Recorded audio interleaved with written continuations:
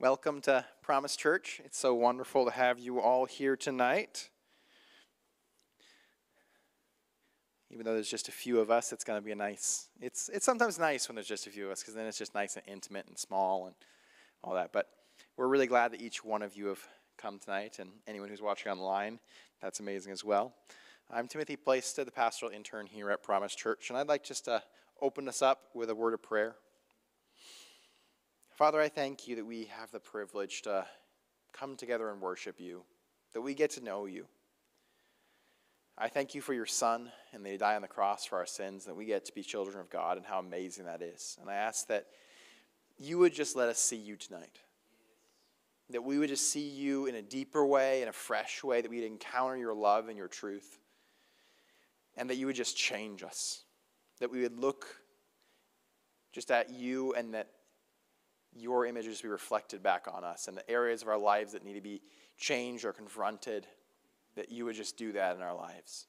And God, I ask as we're going to be praying tonight after the service, that you would just show up in an undeniable way and just move in our midst and just meet people where they're at and just speak to them. Amen. Hopefully all of you had a really good week. It was really hot this week, so that actually meant that I got a day off, because it was going to feel like 100 and something, and we were like, let's not work on top of houses and up on windows and all those kind of things. So I got a day off. So maybe the rest of you guys either hopefully you got to work inside or not work outside on Wednesday, because it was, you could probably boil an egg on the pavement or something. But anyway, if you guys would all like to greet each other, that'd be wonderful.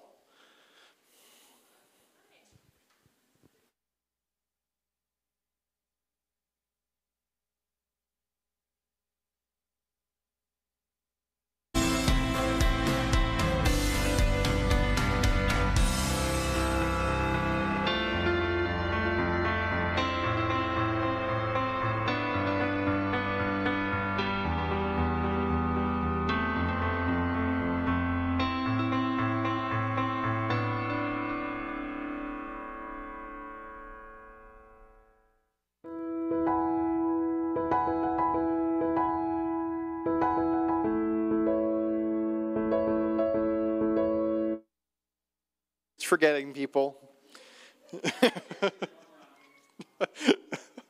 Oh, it's okay, Justin. Anyway, now we can continue on with our announcements for today. So, first we have our tithes and offerings. So you can give both at our Venmo or at the online or by the QR code right here, or you can give in the back by check or cash. And I just encourage all of you guys to just pray about this and just remember tithing and just being faithful with that, because it's something that's important to do in your lifestyle, especially when it comes to trust and trusting God, especially when times are tight or hard. Our mindset shouldn't be, I'm going to make sure everything works out and then give to God. It's like, no. God comes first, and we give to him first, and then we follow him, and if we're following him, then God will take care of everything else. So I encourage all of you guys just to embrace a lifestyle of tithing. Our next announcement is Kingdom Builders, which is our over and above giving, which I also encourage all of you guys to do the tithing. That's great, but it's also amazing to live a lifestyle of generosity, both through Kingdom Builders. This is the way that we give to different organizations and people, or just bless people in the church. We're focusing on Lake Geneva Christian Center. We have been for a while this year. But I just want to encourage all you guys to be generous, to be looking and praying for those ways, either Kingdom Builders or other things, where God can just use you to bless someone. And just remember that our finances as individuals or as families aren't just our own. When we become Christians, it becomes God's money, not my money. Yeah. So just be open to God being like, bless that person, give that person money, or pay for that person's meal, or just all these different ways that we can step out in just generosity and just let God love people through us and through our finances. And a great way to do that is to give towards the Kingdom Builders, where they're building a new whole facility to have people go up there and do their camps and things for the youth and for the kids and for family camp and the different conferences. So you can also just give the same ways, as I stated earlier, for the tithe, but just designate it for the kingdom builders. Next announcement we have is, and they changed the order on me again, Miracle Saturday is what we're going to be focusing on again today, which we're going to be doing this pretty much the last week of every month. And God can heal people, God can do miracles any day of the week, any moment. But we as a church just want to be being in a place where we're seeking God to move in miraculous ways. And as we're being intentional in that, we're setting aside these Saturday nights once a month just to seek God for miracles in the lives of people in the church. So after church, we're going to be praying for people and just encourage you guys to join in that and pray for people and bring your prayer requests as well at the end of the service. Next announcement we have is Christ Cones, which is what I thought we were going to last time. I don't know what it is with me and my notes. I just get things rearranged. This coming Wednesday is going to be our final Christ Cones outreach. So if you've never been, this is your week. Otherwise you have to wait till next summer, which is, a while from now. So I really encourage you guys. We've had a really great summer. We've had lots of good conversations with people and lots of smiles from kids who have gotten ice cream and just been able to love on them. So I encourage you guys to come out. You can scoop ice cream. You can talk to people. There's so many things you can do. But we as Christians are called to the Great Commission, to go out and preach the good news of Jesus to the world. And I just encourage you guys, this is a great way and a really safe way to, kind of just enter into that. Maybe you've never done it before, or maybe you've done it 100 times. But just come out and preach the gospel and love on people through Christ Cones. And that'll be this Wednesday. We'll meet at 6:30 and pray till about 7, and then we're going to go down to City Square Park and give out ice cream there. So hopefully there'll be lots of people. The next one we have is prayer and praise and fasting. So I said that the opposite as the screen, which hopefully didn't throw anyone off. But this coming week, we're going to be switching to the next month, which is crazy to me. August is over. Where did our summer go? I don't know. Time just keeps flying by. But what we do every month is the first week of that month, we do fasting from Wednesday night to Thursday night, and then we finish it off with prayer and praise at the Sullivan's house. So I encourage all of you to participate in fasting. Because if you guys remember the story when I don't remember who it was, but people were coming up to Jesus and asking, why aren't your disciples fasting? Everyone else does that. That's the thing you're supposed to do. And Jesus has this, analogy about when you're with the bridegroom, you don't fast. But then he says, but they will fast when Jesus goes to heaven. And he didn't say they could fast, or maybe they should, but he says they will. And I think that's important, because Christ is telling us that we should be fasting. So I really encourage you to incorporate this fast, especially as the whole church is doing it together. That's something powerful about that. Just encourage you guys to join in that fasting and be obedient in that. So, also come to prayer and praise. It's a wonderful time. Also, we're going to have a guest speaker on October 7th. The name is familiar, but there's no relation. It's Sullivan, who's a missionary. They're going to the United Arab Emirates. He is actually a local from Waconia and graduated from Waconia High School in 2009. So they're locals around here, and they're going to the UAE to preach the gospel to those people there. So we're going to hear about them and their story, and I just encourage you guys to come and be encouraged and just hear about what God's doing in that country. And that'll be October 7th for the Austin Sullivans. And it'll be a very confusing, Saturday, because you'll be like, which Sullivans are we talking about here? Anyway, and finally, we have a Mexican potluck on October 14th, so the following week after that. So I encourage all you guys to bring your favorite dish and have fun and, eat lots of food, but probably not too much food, which I might do anyway. Justin's laughing because he's like, that's what I'm going to do. Yes. Anyway, it's going to be a great time of fellowship and just being able to chat with people and have a lot of good fun over food. So now we are going to do our scripture memory verse for the month, this is our last week doing it, so we better all have it memorized. So, remember to observe the Sabbath day by keeping it holy. Exodus 20, verse 8.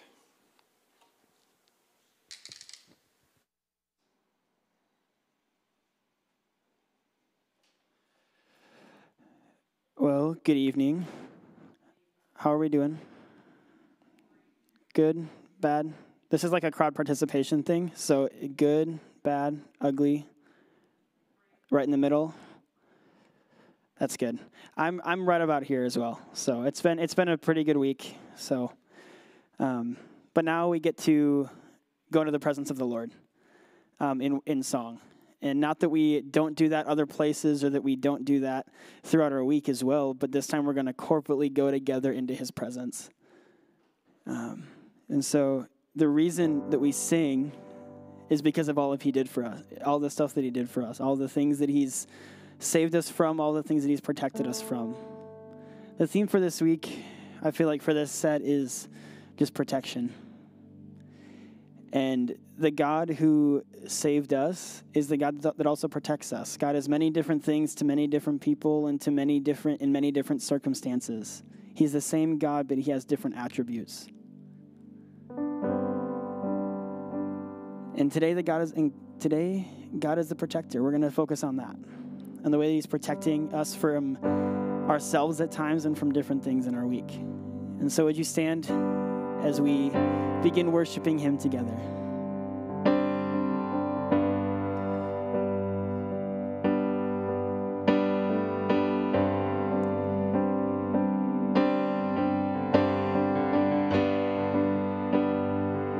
Let's sing Firm Foundation.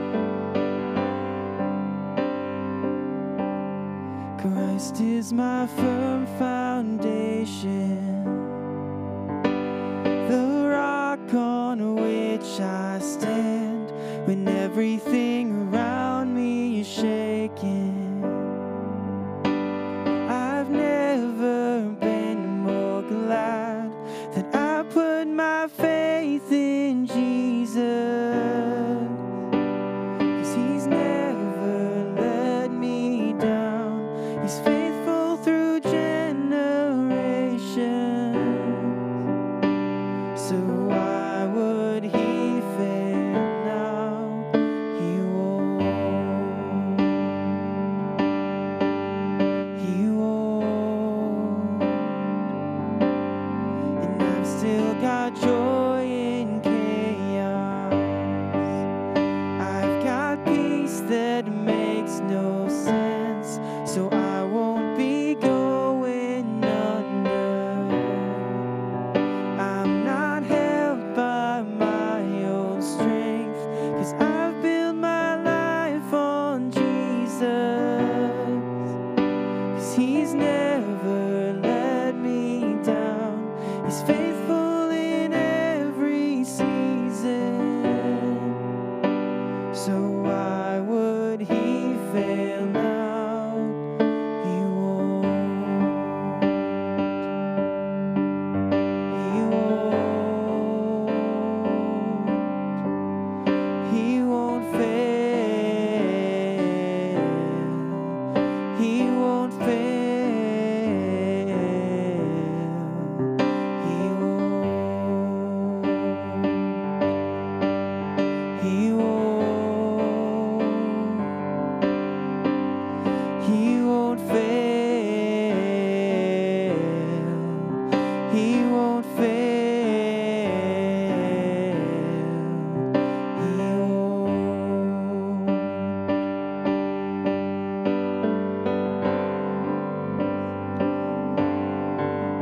We honor you, Father. We honor you, Father.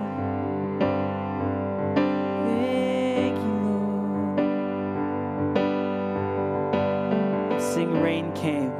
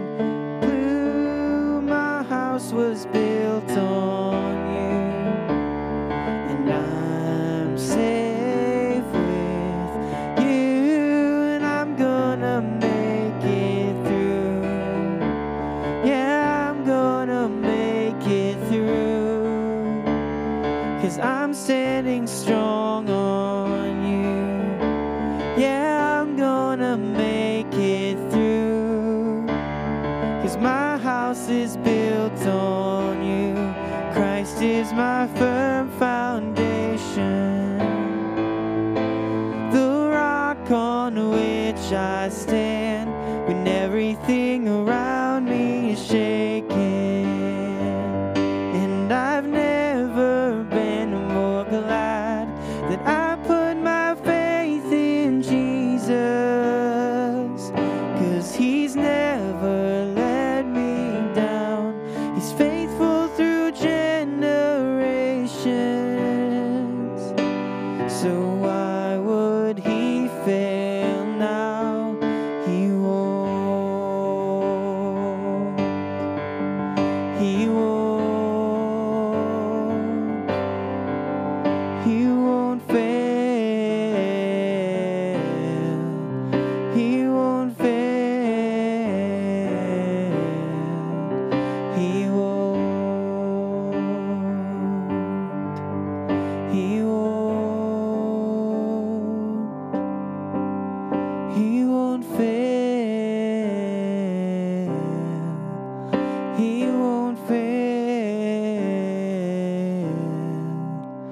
He won't. He won't. He won't fail. He won't fail. You won't.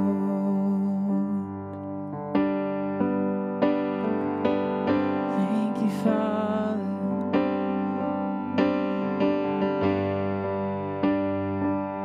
We honor you. Sing rain. Rain came in, blew, but my house was built on you. And I'm safe with you, and I'm gonna make it through. And rain came, wind blew, but my house was built on you. And I'm safe with you, and I'm gonna make it through. Yeah, I'm gonna make it through, 'cause I'm standing strong on you. Yeah, I'm gonna make it through, 'cause my house is built on you. Christ is my firm foundation, the rock on which I stand when everything around me is shaking. And I've never been more glad that I put my faith in Jesus, 'cause he's never let me down. He's faithful through generations. So why would he fail now? He won't. He won't. He won't fail. He won't fail. He won't.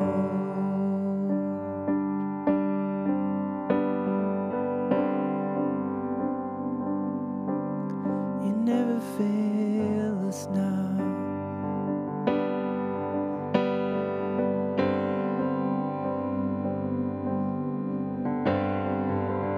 God, thank you for being our foundation that we can put our trust in. You're a rock that will not fail, and you're a rock that will stand strong when the waves come. When the waves and winds come, God, you will stand strong, and so will we if we're standing on you. If we build our house, if we build our life upon you, God, you will protect us.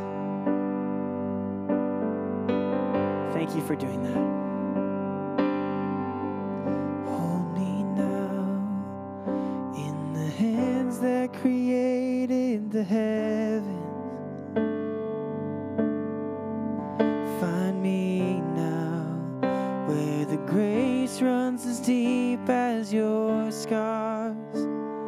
You pulled me from the clay, set me on a rock, called me by your name, made my heart whole again. Lifted up, and my knees know it's all for your glory. I might stand with more reasons to sing than to fear.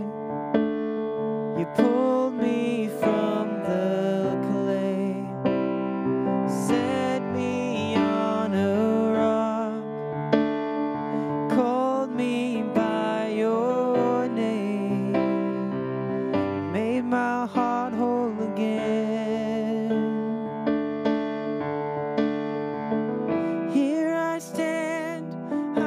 Surrender, I need you now. Hold my heart now and forever. My soul cries out. Once I was broken, but you loved my whole heart through. Sin has no hold on me, 'cause your grace holds me now. And that grace holds the ground where the grave did, where all my shame remains, left for dead in your wake. You crashed those age-old gates, you left no stone unturned. You stepped out of that grave, you shouldered me all the way. Here I stand, high in surrender. I need you now. Hold my heart now and forever. My soul cries out. Once I was broken, but you loved my whole heart through. Sin has no hold on me, 'cause your grace holds me now. Healed and forgiven. Look where my chains are now. Death has no hold on me, 'cause your grace holds the ground. And your grace holds me now. Your grace holds me now. Your grace holds me now. Your grace holds me now. Oh, Jesus, we honor you, Father. We love you. Come and meet us here.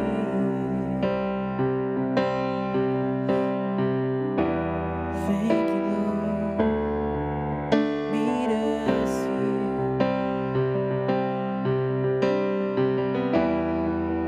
Meet us here, Lord.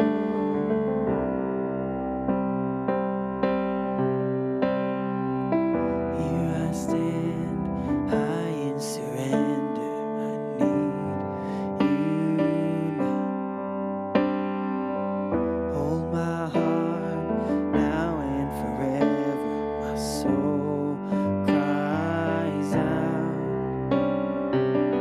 Here I stand, high in surrender. I need you now. Hold my heart now and forever. cries out. Here I stand, high in surrender, I need you now. Hold my heart now and forever. My soul cries out. Once I was broken, but you took my whole heart through. Sin has no hold on me, 'cause your grace holds me now. Once I was broken, but you loved my whole heart through. Sin has no hold on me, 'cause your grace holds me now. Healed and forgiven. Healed and forgiven. Look where my chains are now. Death has no hold on me, 'cause your grace holds that ground. And your grace holds me now. Your grace holds me now. Your grace holds me now. Your grace holds me now.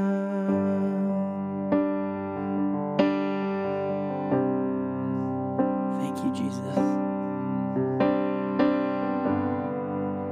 Thank you, Lord.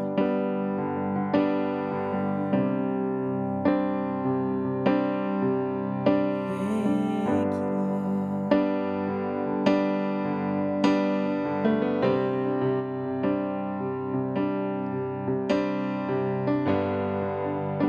Lord, help us to leave everything at your feet today. We love you. We ask you to bring our worries and desires to you and to leave them at your feet.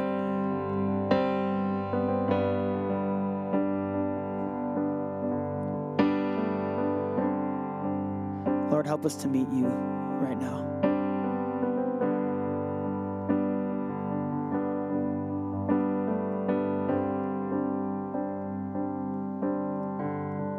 I'm going to ask you guys to take a bold step. Would you, if you feel comfortable, would you leave the physical place where you're at right now and move somewhere in the room that's abnormal to where you normally would? For me, I like to sit in that back corner. And so for me, maybe I'd move somewhere else. I'm tied to a piano, so I'm not going to do that right now. But would you take a moment and just as a declaration of not staying where you're at with God, would you move somewhere else and worship him in another location than maybe you normally would? If that means pacing the whole room, that means pacing the whole room. If that means moving to another chair, so be it. If that means moving from the back to the front or from the front to the back, do that. And just worship him with everything. Oh, Jesus, thank you. Thank you, Lord. Thank you, Lord. We honor you. We honor you. Help us to hear you, Lord. Help us to hear you, Lord. Help us to hear you, Lord.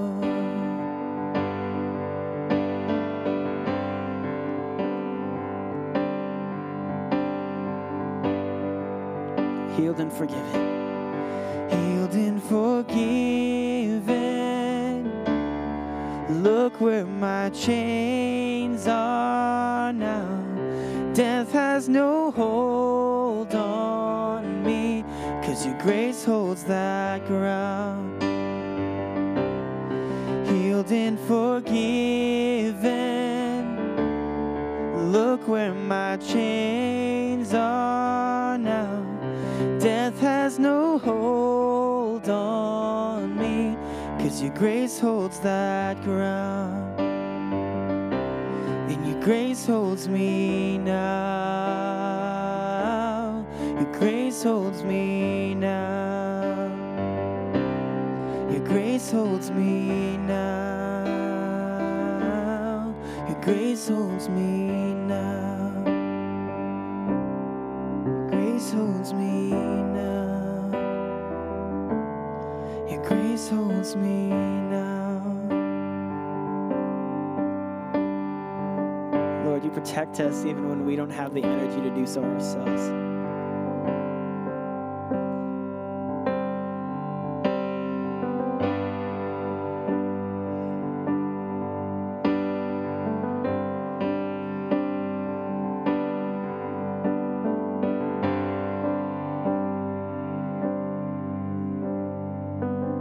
If you're anything like me, sometimes you try to do everything on your own.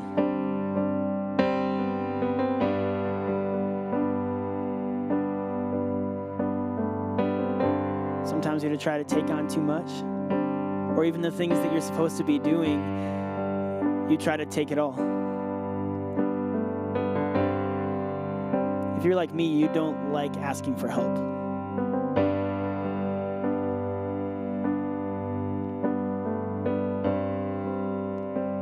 But Lord, we need your help today.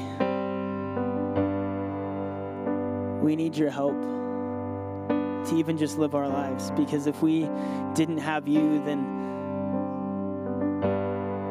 there'd be no relationship. Lord, we honor you.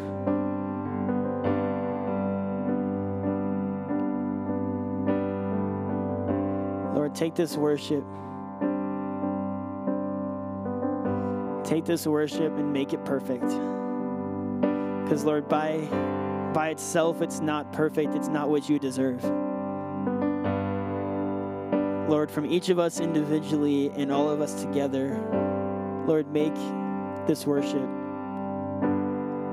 perfect. Lord, make it what you desire. We honor you and we love you, and you deserve the best. Thank you, Lord. Last week we sang a song called Thank You, and it does just that. It thanks him, and we thank him for what he's done. And thank you,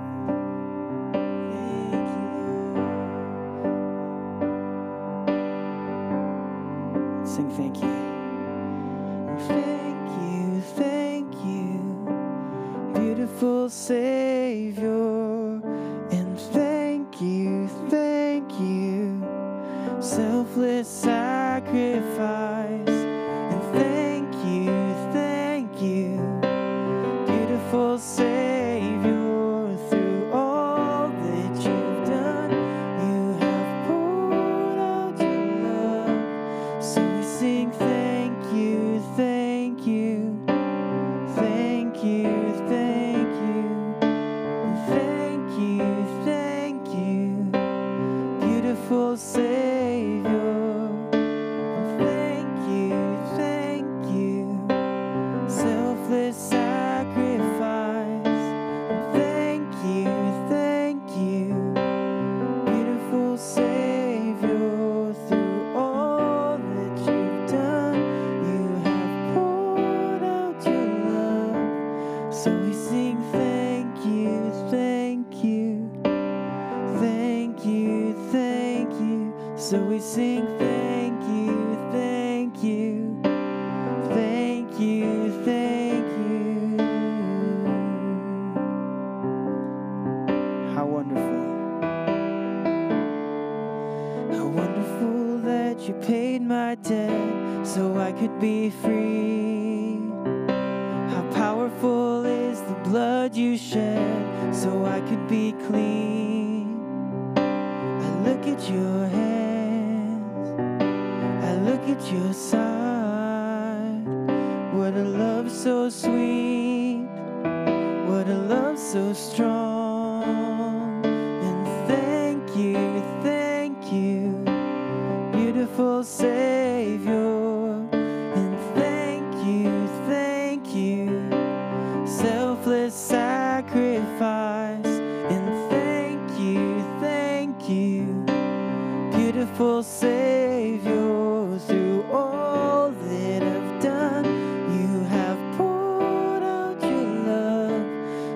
sing thank you, thank you, thank you, thank you. So we sing thank you, thank you, thank you, thank you. So we sing thank you, thank you, oh thank you, thank you.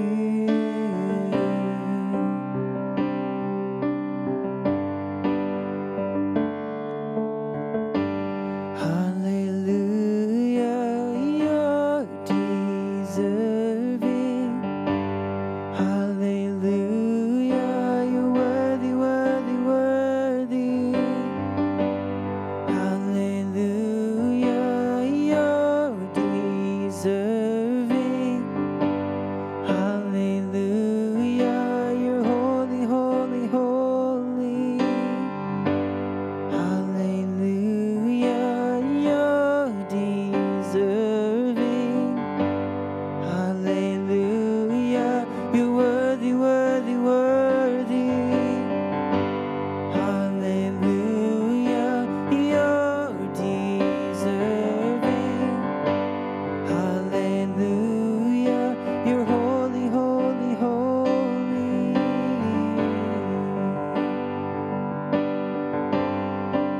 You're holy, holy, holy. Sing thank you. Thank you, thank you, beautiful Savior. And thank you, selfless sacrifice. And thank you, beautiful Savior. Through all that you've done, you have poured out your love. So we sing thank you, thank you, thank you, thank you. So we sing thank you, thank you, thank you, thank you. So we sing thank you, thank you, thank you, thank you.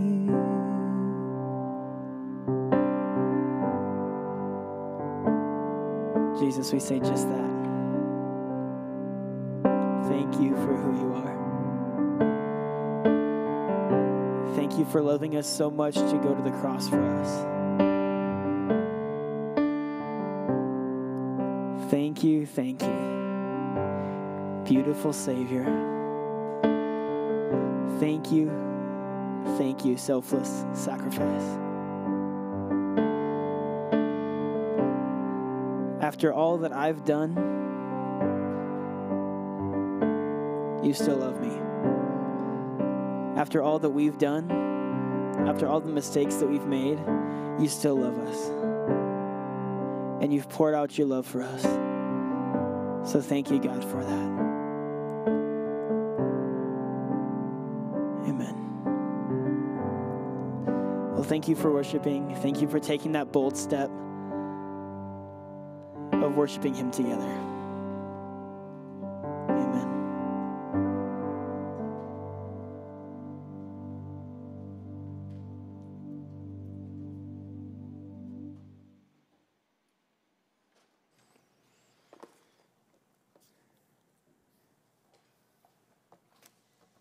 And I'll start by saying thank you. I was gone last week, and I appreciate having a great leadership team, being able to step in, trust them to do everything that needs to be done. Our intern pastor bringing the message, great job, and so I say thank you there. Diane and I were, away in San Francisco, and then to 3 hours north of San Francisco in a town called Point Arena. It's where my nephew, I was able to officiate my nephew's wedding ceremony there, got married. We're from Minnesota, so we like talking about the weather, right?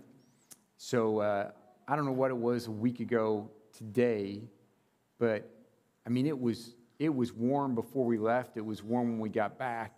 Timothy talked about it being like It's like 96, 98 Wednesday, Thursday. The high in Point Arena on Saturday was 67 degrees.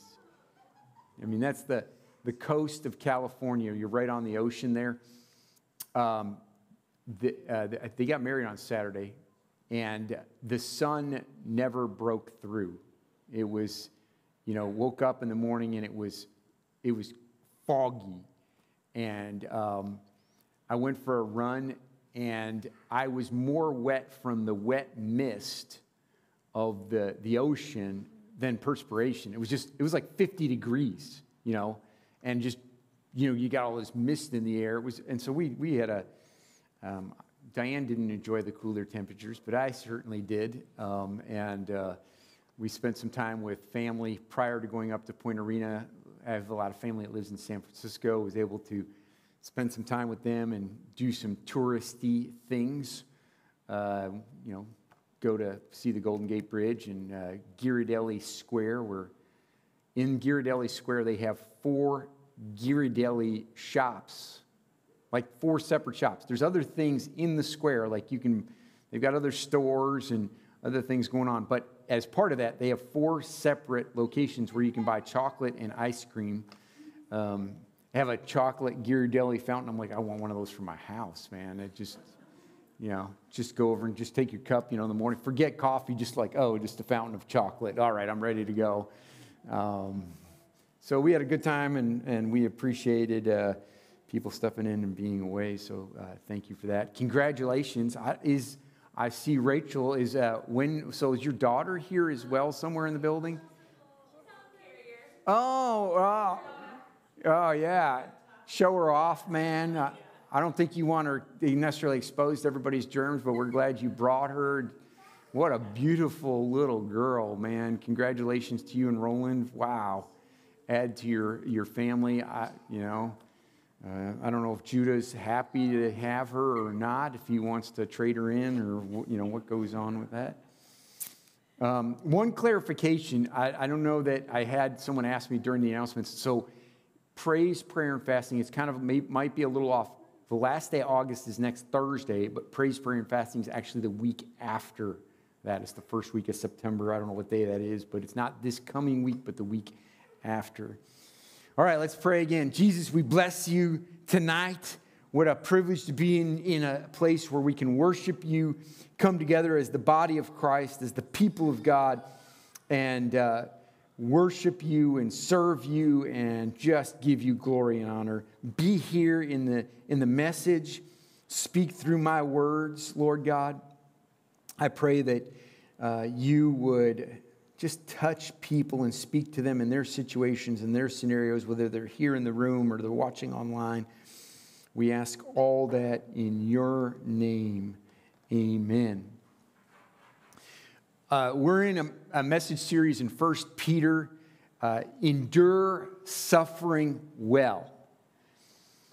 Some people believe you come to faith in Christ and you're not supposed to suffer. And Peter, in his first epistle, makes it really clear that suffering is part of the Christian life, and that's not abnormal. As I said previously, the book of Job and probably the whole Bible, if you're looking for a book that wants to emphasize suffering, Job is that book. If you want just one from the New Testament, that's 1 Peter. That's one of the themes that comes through in the book of 1 Peter is you will have suffering, endure suffering well. In fact, God has a purpose for it in your life. It's not accidental. He will use it. He will use it in many different ways. And so that's 1 Peter. Now, as we get to the second chapter tonight into the book, one of the things that Peter brings into emphasis in that second chapter is don't just float in your spiritual life. Don't just coast in your spiritual life. You can't put your spiritual life on cruise control. You can go down the highway in your car and go, you know what? I've got the right speed. This is the speed I want to be going, and hit the button and go, I'm gonna set it on cruise. Now you got cars, I don't have one of these, right? Where you can get autopilot. Like you can take your hands off the wheel. What what Peter is saying in 1 Peter chapter 2 is you cannot do that with your spiritual life. You need to move closely to him. I've titled the message tonight, Serve Him Closely. That you need to engage, always be engaged in your spiritual life. Don't just take your hands off the wheel. Be engaged in it. 1 Peter chapter 2, verses 2 and 3 say, like newborn infants. Oh, man, we have one here in the house tonight. Wow. Like newborn infants, crave pure spiritual milk, that by it you may grow up into salvation, if indeed you have tasted that the Lord is good. The first thing I put in there is create right cravings. He says there, crave pure spiritual milk. And, you think about that, and first blush, the admonition to crave pure spiritual milk seems like contrary to the way we are as humans and the way cravings work in our life. Cravings seem to be things we don't control. I mean, I don't know if Rachel, if you went through this when you're pregnant, that, when you're pregnant, there are hormones that go through your body that are not there when you're not pregnant. And they're there. There's hormones that you have that just change the amount that are there. You have more of certain hormones. You've got hormones that are not normal. And part of that process of being pregnant and having these things go through your body is like it creates cravings for things that you're like, again, I've not experienced this. I'm not a woman, but I've lived with a woman who experienced those cravings, right? Diane, when she was pregnant with Nicole, craved cherries. The problem for her was she was craving cherries and it was January, right? So, in the frozen tundra, there's nary a cherry to be found in January, right? They're just not you can crave it all you want, but you go to the grocery store, this is not cherry season. But she was craving those things. And newborn babies don't eat solid food.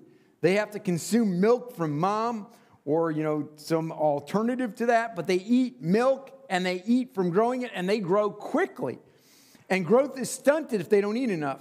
And they have an inborn and created desire to consume breast milk, right? Mom is where they get food and where they're born with that desire for that. You don't have to teach them that. They are born with it. So cravings, when Peter writes this, it seems to be like, what are you talking about, Peter? Cravings are something that are just there or not there. They seem beyond our control. But you can eliminate cravings by stopping eating things. You can have a craving. My dad was a smoker for a long time in his young adult life. Like he grew up in the smoking era, right? He could smoke in the office and he'd smoke 3 packs a day, in his young adult life. Just sit there at the office, smoke a cigarette, put it out in the air, and there was like a cloud of smoke in the room. Like that's the way he was. And when he stopped smoking, he had cravings for cigarettes because he had developed a taste and his body had developed probably an addiction, I would say, to nicotine. I don't know, but that's the way nicotine works. And there was a craving for that.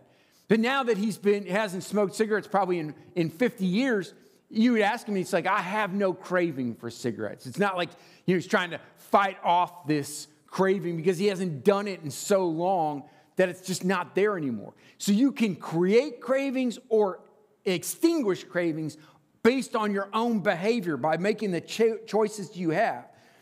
Has anyone here been to Australia? Australians have this spread called Vegemite. I had an Australian friend and he brought it in one time and I tasted it and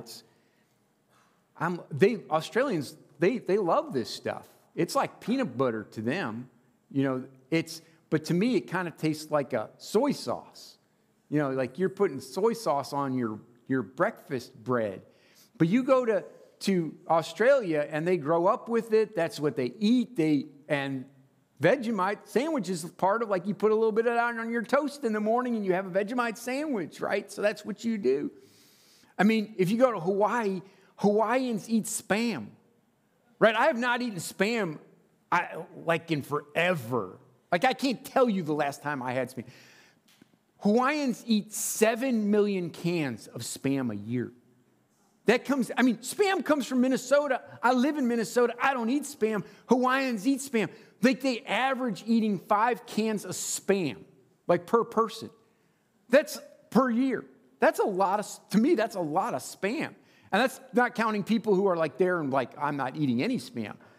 Because during World War II, they had the GIs there, and the government sent them Spam. Well, it kind of integrated into their culture, so they started eating Spam, and they kept eating Spam, and they taught their kids how to eat Spam. And so now a part of their diet is Spam.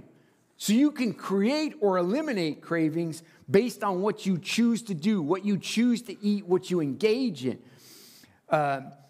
In World War II, again, the government of the United Kingdom had this phrase that they used, a motivational poster they produced called "Keep Calm and Carry On." And the poster was intended to raise morale of the British public in the face of predicted attacks. In verse 4 of 1 Peter, these verses we read, it says that God is good. See, like I say, the theme, one of the theme that we've captured in 1 Peter is endure suffering well. And here's something I want to tell you. He's like, God is good even when you suffer. See, some people say, how could a good God allow suffering? Well, those things are two separate things. Sufferings come into your life. The world is broken. There's suffering there. God is good. Those things are not in conflict with one another, and they can exist together. And Peter tells you that, right? In verse 4, God is good. You will suffer, and God remains good. A second theme in Peter's book is the temporaries of life and the permanence of the afterlife. He encourages us that although suffering may seem long and suffering may seem permanent, but it is temporary. And in actuality, suffering is short and momentary. And he's like, God is good. And he puts there that you've tasted the goodness of God. He's not saying you will taste. It's not a future tense. He's not saying you're doing it right now, but you have tasted. You have experienced with God to tell you that God is good. And certainly when you begin the walk with Jesus Christ, I think that's where people start to experience it for the very first time. Because you experience the goodness of having sin removed from your life. I mean, you don't have to be a slave trader like, Amazing Grace that said, the writer of Amazing Grace is right, said that I was lost and now I'm found. He experienced the goodness of God. He was like, I've done horrible things. I've moved and traded in other human beings. I was lost, but now I'm found. But that song resonates with every generation because people recognize I was lost and now I'm found. And when you go from being lost to being found, you're like, I've tasted the goodness of God. I had sin. I was contaminated with sin. It was all over me. But God removed that contamination from me so I can now taste the goodness of God. Peter says, you've tasted the goodness of God. So he says, pursue pure spiritual milk. Change your cravings as you mature in your faith. He's like, don't just coast in your faith. Don't just set your faith on autopilot, but learn to crave pure spiritual milk. And how do you create a craving? By ingesting that very thing. So how do you create a craving for pure spiritual milk? Go after pure spiritual things. Be in His Word. Memorize His Word. Be around people who are excited for Jesus. You're like, I want that in my life. How do you create an appetite for it? How do you make sure your spiritual life doesn't just get stuck in a cruise control? Because if it's stuck there, you know what? You're going to start to drift. You're going to drift away from the Lord. So you need to be intentional about creating the craving in your life, about saying, I'm going to be engaged. I'm not going to let my spiritual life coast. I'm going to continue to work on it. I'm not going to just stop. I'm not going to just do those things. I'm going to be engaged in it. We become motivated to do what we should because we've experienced the goodness of God. It's like, I experienced it. He's like, you've tasted. You know God is good. So engage your spiritual life. And then he goes on in the second part of 1 Peter chapter 2 in these next verses to talk about you being a spiritual house. 2 Peter chapter 2, verses 4 through 10. As you come to him, a living stone rejected by men, but in the sight of God chosen and precious, you yourselves, like living stones, are being built up as a spiritual house, to be holy, to be a holy priesthood, to offer spiritual sacrifices acceptable to God through Jesus Christ. For it stands in Scripture, behold, I am laying in Zion a stone, a cornerstone, chosen and precious, and whoever believes in him will not be put to shame. So the honor is for you who believe, but for those who do not believe, the stone that the builders rejected has become the cornerstone, and a stone of stumbling and a rock of offense. They stumble because they disobey the word, as they were destined to do. But you are a chosen race, a royal priesthood, a holy nation, a people for his own possession, that you may proclaim the excellences of him who called you out of darkness into his marvelous light. Once you were not a people, but now you are God's people. Once you were not received mercy, but now you have received mercy. Justin and I didn't talk about my message or theme for my message, but I love when the Holy Spirit just works those things out, because the song's talking about stone, Jesus being the firm foundation, a stone on which we build our faith. And Peter says in here that he is a living stone. Jesus is alive. He's the foundation of our faith, is a living Christ. He is the stone that was prophesied about in the Old Testament. Therefore, this is what the sovereign Lord says. Look, I am placing a foundation stone in Jerusalem, a firm and tested stone. It is a precious cornerstone that is safe to build on. Whoever believes need never be shaken. That's Isaiah 28, verse 16. And this is what I love about when I look at this passage is, again, Peter is writing in about 60 AD. He's writing from Jerusalem. He's writing to Asia Minor, which is modern-day Turkey, and he is writing to a primarily non-Jewish audience. But he wants them to understand that their faith that they're walking in is not a new thing. It's not a new faith, but it is a faith that is ancient, and it's tied to the Old Testament scriptures. Peter quotes 5 separate and different Old Testament passages in this chapter. I did the calculation myself. About 1/4 of this chapter is quotes from the Old Testament. All of the quotes are prophetic words regarding Christ. And the first 3 that you read in this chapter are quotes about him being the cornerstone.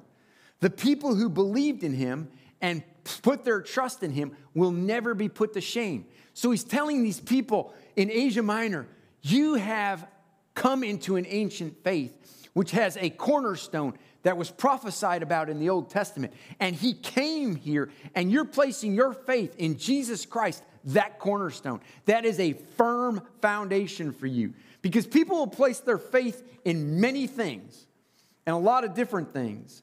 People will place their faith in education, the attainment of knowledge. People will say, make sure you go to college and get that learning. That learning will provide you skills so you can live happy and fulfilled. People will say, oh, put your faith in physical fitness. Work diligently to eat right and exercise so you can have a healthy future.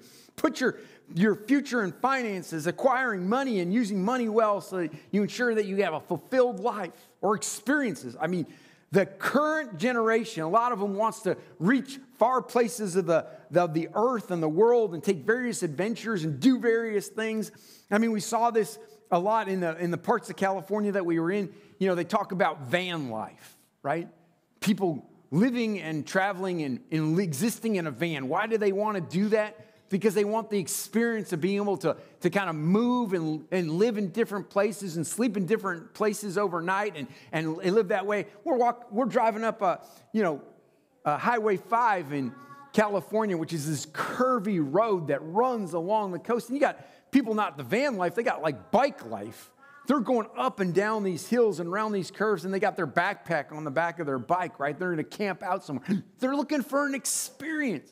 And none of those things are bad, but those are bad things if you're going to put your foundation in those things. If you're going to center your life on any of those things, you will be disappointed. Those are bad cornerstones. See, the foundation stone for the Old Testament temple was carefully chosen and was a costly, and with its placement in Jerusalem, the city of God, it was put there, and they built it there. And Peter says Jesus is the foundation for this new temple, which is not a physical temple, but a spiritual house. And he's like, build your life on the one person who is immovable and unchangeable and is far than anything that is far less enduring. Don't put your faith in any of those other things that you can. Those things that people say, oh, this is what you want to do with your life. This is the most important thing in your life. They say, no, Jesus. Peter says, Jesus is the foundation. Cornerstone is that when we don't build buildings that way, but when they build masonry buildings or they build rock buildings like they did in ancient times, they would look for a stone, and that would be the one that they would be like, this is going to be the one that we put everything against. We're going to have two walls come together, and this stone is going to be the one that provides the direction for that wall, and for upward. Everything has to be in line with that cornerstone. You gotta have to have it exactly there, because everything else doesn't matter. You know, you're not lining up to the stone next to you. You're lining up to the stone at the corner. That's how you build brick buildings. That's how you build masonry and stone structures. And Peter, it finds to me is like, I find, again, this is what I found fascinating about this chapter is Peter was called the rock, right? I mean, Jesus called Peter the rock. It's like, Peter, you are the rock on which the church will be built. And Peter doesn't reference that anywhere in this epistle. Yeah, that Jesus, I think Peter recognized Jesus is the cornerstone, the chief cornerstone. And Peter saw his life as simply being a stone adjacent to the cornerstone. He's going to be another living stone. And he sees the rest of the church being built up around the chief cornerstone of Jesus Christ. He's adjacent. He's there. He's doing his ministry. He's going to give up his life. But he's like, all of the rest of you are part of that structure. Line yourself up with the cornerstone. You are living stones. You're not simply an inanimate object. You're part of the structure. You're part of the spiritual house. Engage. Put yourself in alignment with the rock. Your faith is built on the living stone, Christ. You yourselves are part of that building. And he provides a contrast to those who are not part of the building. He's like, you are followers of Christ. You that I'm writing to, you are living rocks. You are part of that structure. But those who have chosen not to be part of the structure, they stumble over the cornerstone. They trip on it. I'm going to tell you about the worst trip I experienced in my life. You know, usually when you trip, you kind of stumble, you maybe catch yourself, or maybe if you actually fall down, you know, you kind of brace yourself, hit your knees, you hit your legs. I think I was like 14 or 15, and I was in a friend's backyard, and we're playing Frisbee, and I wasn't really familiar with the friend's backyard. I hadn't been there very often, and they throw the Frisbee to me, and I'm chasing the Frisbee down, and it's above my head, right? So I'm looking, and I'm about to catch the Frisbee, and bam, I go down because I'm looking up. And in the corner of their yard, they had this sandbox, which they were not using much anymore because, you know, obviously 14 and 15-year-olds don't play in a sandbox. But this wooden framed sandbox was in the corner. And as I was going to catch that Frisbee, I caught the lip of that sandbox because I did not see it at all. I did not catch myself. I did not brace myself. I just hit, and there wasn't much sand left in the sandbox.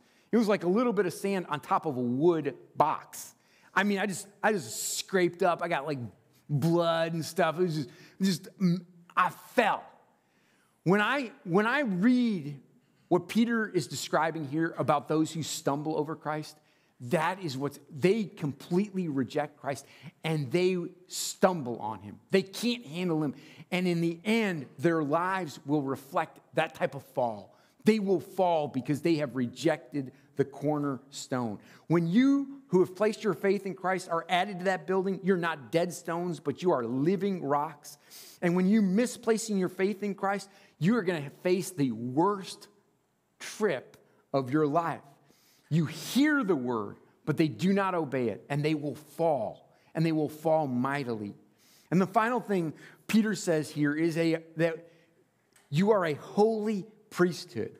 And he makes this transition. He adds this element of this to his comparison. Not only are you living rocks in a spiritual house, but you're holy priests.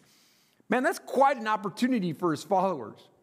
Because Old Testament, in order to be a priest, you had to be an Israelite to start with.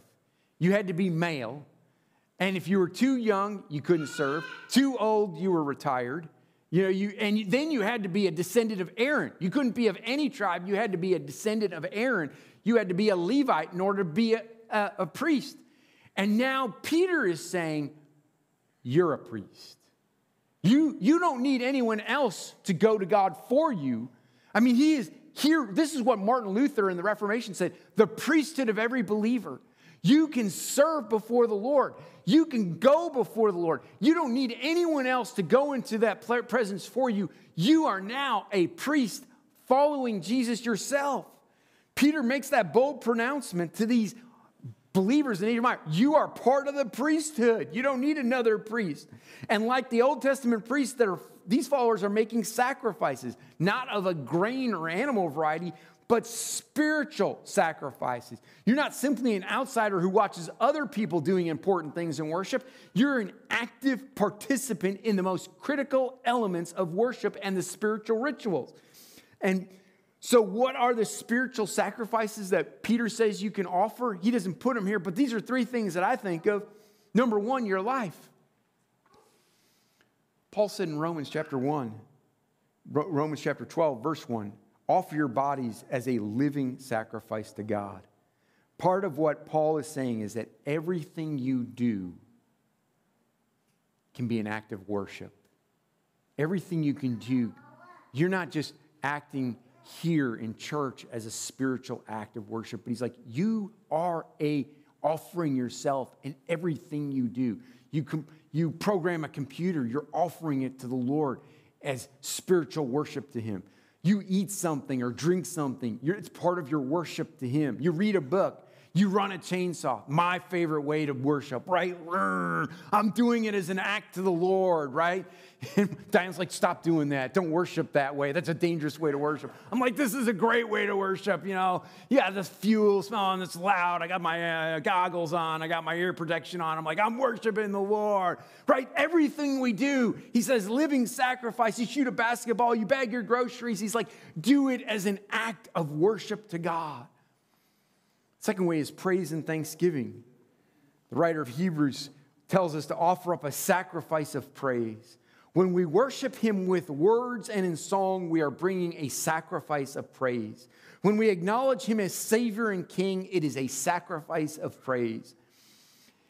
It's so cool to be able to do that. When you say, Jesus, I worship you. Jesus, I love you. You are bringing, in your priesthood believing way, you are bringing a sacrifice to God, a sacrifice of praise. And certainly, it's a lot less messy than bringing an ox in and sacrificing an ox. So I'm so happy that we can be able to offer sacrifice that way. You can do it corporately together as the body, or you can do it alone, anywhere. Gifts. Some of you might have brought in meals to Roland and Rachel to help them as they welcome their new daughter in. And as part of that, that is an act of worship. That is a sacrifice, a gift to God. Paul said when the Philippians gave him a gift for his ministry, he called that a fragrant offering. A gift. They were giving a fragrant offering. They were bringing something to the Lord. When you give over and above the kingdom builders, it's a spiritual sacrifice. You're bringing something to the Lord. And in your priesthood, you're saying, God, I'm a priest before you. I'm coming as an act of worship, and I'm bringing you a sacrifice. I'm bringing you something here to worship with you. And the beauty of your priesthood is that you don't need to have anyone else take it for you. You get to take it before the Lord yourself. You can approach the throne. You can approach the altar. And Peter wants you to lean in to the transformation that God has done in your life. He says, desire pure milk. He's like, create that craving in your life. Don't just be satisfied with your spiritual life right where it's at. Don't let your spiritual life start to lose its motivation and lose its energy. Lean into it. Crave pure spiritual milk. Create that within you. You're saying, don't just take the cravings that have been given to you. You can create a new craving. He's like, do that in your own life. He wants you to be part of the spiritual house built up to God. You are a living stone. Christ is the cornerstone, and you're one of the living stones in that spiritual house built to God. And he wants you to be a priest offering sacrifices to God. You were once not part of God's people. Now you are. Once you did not receive God's mercy. Now you do. Stand with me as we close.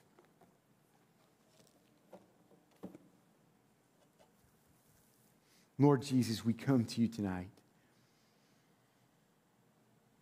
And we don't want to have our spiritual lives simply be on autopilot.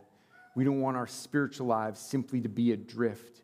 We want to be engaged in our spiritual life, creating craving for the things of God, creating desire for which are the good things that you've put in our life, Lord God, the things that you spiritually want to do in our life, Lord God. Lord, if we're here tonight and our spiritual life has been put on autopilot, or maybe we've neglected it altogether and we haven't engaged it the way we should, whether there's someone in the house or whether they're watching online, Lord God, tonight I call them and say, engage your spiritual life. Crave pure spiritual milk. We ask it in Jesus' name. Amen.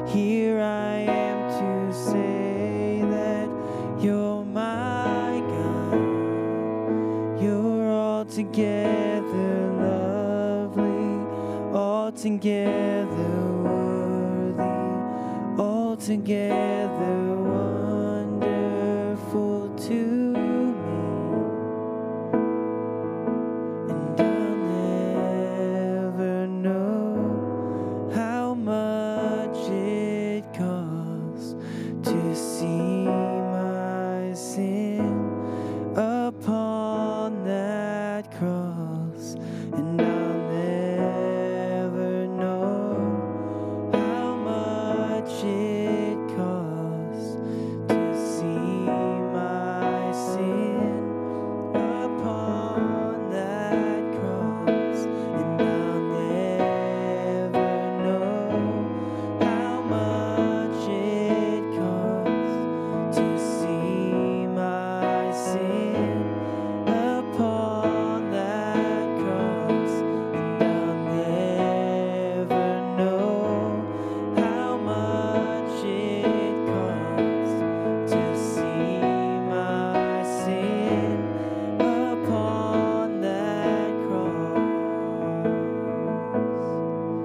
So here I am to worship, here I am to bow down, here I am to say that you're my God. You're altogether lovely, altogether worthy, altogether wonderful too.